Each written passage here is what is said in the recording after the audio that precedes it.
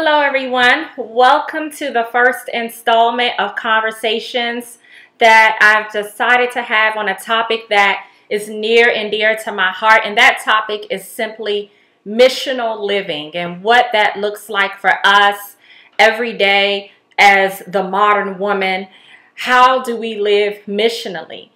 By now, many of you probably have read my blog on lessons on missional living that I learned during my recent trips to Thailand. I hope you have read it, but if not, those trips definitely inspired this series, and it's inspiring my lifestyle to be more intentional about living missionally. To give you guys a definition, a working definition, it is, in Christianity, missional living is the adoption of the posture, thinking, behaviors, and practices of a missionary in order to engage others with the gospel message. Now, we are all called to engage others with the gospel message. That is the Great Commission. Let's go to Matthew 28, verse 16, if you have your Bibles. And for the sake of time, I'm going to read. The 11 disciples traveled to Galilee, to the mountain where Jesus had directed them. When they saw him, they worshipped, but some doubted. Then Jesus came near and said to them, "All authority," now I want you guys to underline or take note of the word authority, "has been given to me in heaven and on earth. Go therefore and make disciples of all nations, baptizing them in the name of the Father and of the Son and of the Holy Spirit, teaching them to observe everything I have commanded you. And remember, I am with you always to the end of the age." I had you guys underline all authority because I want you to know that Jesus said that all authority has been given to him, and then he goes on to give us some directions and commission us to do some things. But he has us do these things in the name of the Father and of the Son and of the Holy Spirit.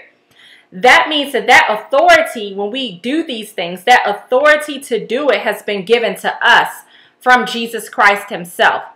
And I love this part.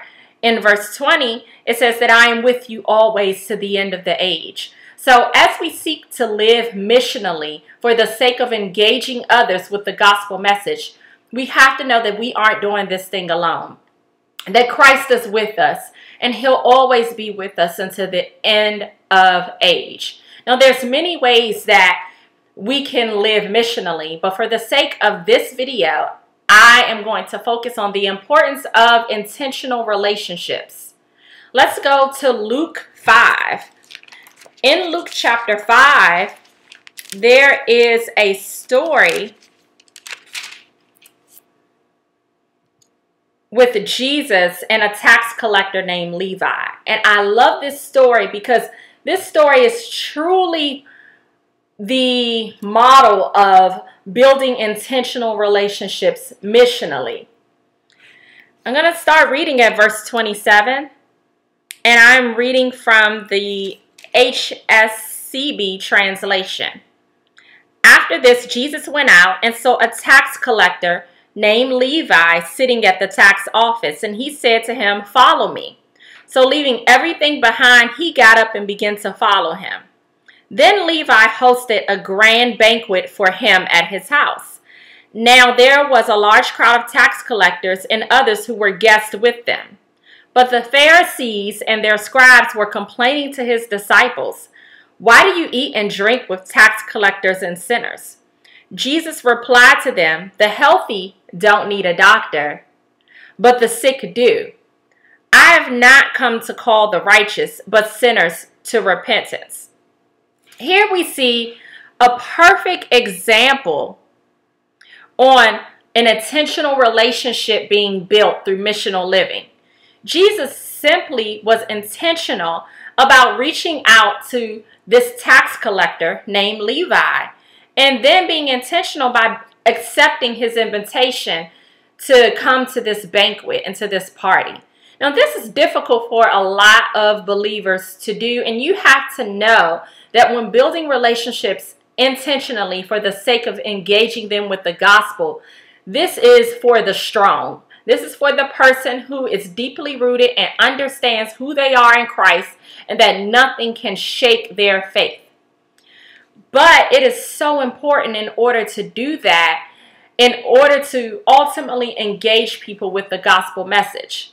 Here, Jesus is building trust with Levi by just even coming to break bread with him and to be in his home. But he's intentional about this because at the end of the day, he says that, hey, I have not come to call the righteous, but sinners to repentance.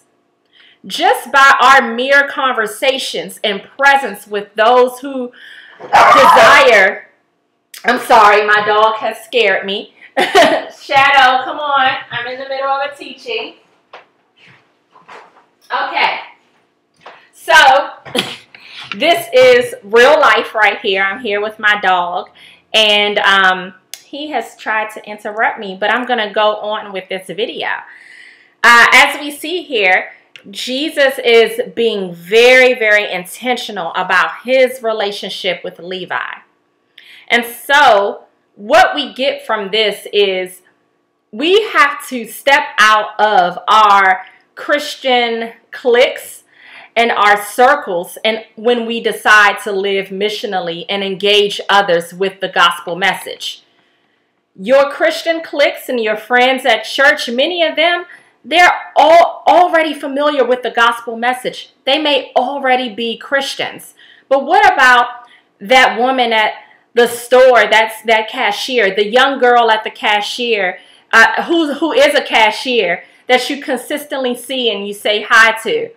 Have you ever had a conversation with her to see how she's doing, or to just go beyond the regular, hey, how are you doing message, but to really be intentional about getting to know her, to ask some questions that are a little deeper, or to just be a blessing to her to open up the door for the gospel message to come through. So my challenge to you this week and whenever you watch this video is to begin to be intentional in your conversations. Begin to be intentional on the relationships that you developed, not for your own motives, but for the motive of simply engaging them with the gospel of Jesus Christ so that God can ultimately get the glory. I want you to know I'm with you on this. I'm praying for you, and you can feel free to message me through my website and let me know how it's working for you. And we're going to build these relationships together because at the end of the day, this is necessary in order for us to live missionally. This is not just for the evangelist. This is not just for the missionary, but we can live missionally every day in our neighborhoods, in our communities, and ultimately, when all of us take part in living missionally, that is how we change the world one by one and one person at a time. Okay, Shadow, so say hi and bye to my group since you interrupted this video. And thank you guys for being patient as I stopped to get my spoiled dog. But let's live missionally together, guys. Love you. Bye.